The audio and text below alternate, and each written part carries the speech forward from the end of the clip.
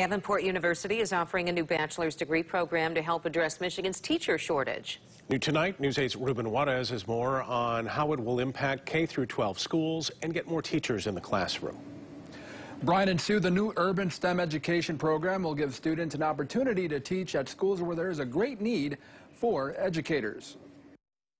Since August 2020, there's a 44% increase in teachers that are retiring. And even prior to that, we were having challenges in this state. We have a concentration on deep STEM knowledge.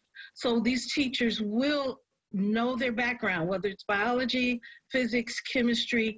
But then we add to that a core of courses on urban education. Davenport pairing the new program with a new full-ride scholarships for DU STEM students entering their junior and senior years interested in teaching. To qualify, they'll have to commit to spending some of their classroom hours in schools with a high need for teachers. We know that 1 out of 5 teachers leaves the profession within the first 5 years that they're teaching. So that's 20%.